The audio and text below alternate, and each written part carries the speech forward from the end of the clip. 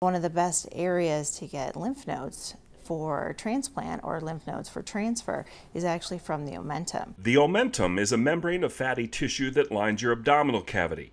Traditionally, a lymph node transfer in that area required laparoscopic surgery, a large incision, and any risks and postoperative side effects that might come with it. But a team of surgeons at Mayo Clinic in Arizona is now performing the next generation of this type of surgery, a first-of-its-kind procedure using what's called a single-port robot. We are the only institution in the world that has ever done this procedure. We make 2.5 to 3 centimeter incision, just one incision, through which a single port robot can then enter into the abdominal cavity and facilitate harvest of the omentum. This new, minimally invasive procedure allows surgeons to be more precise and improve patient outcomes while relieving their lymphedema symptoms. There are hundreds of thousands and potentially even millions of people who could benefit from these procedures. For the Mayo Clinic News Network, I'm Jason Howland.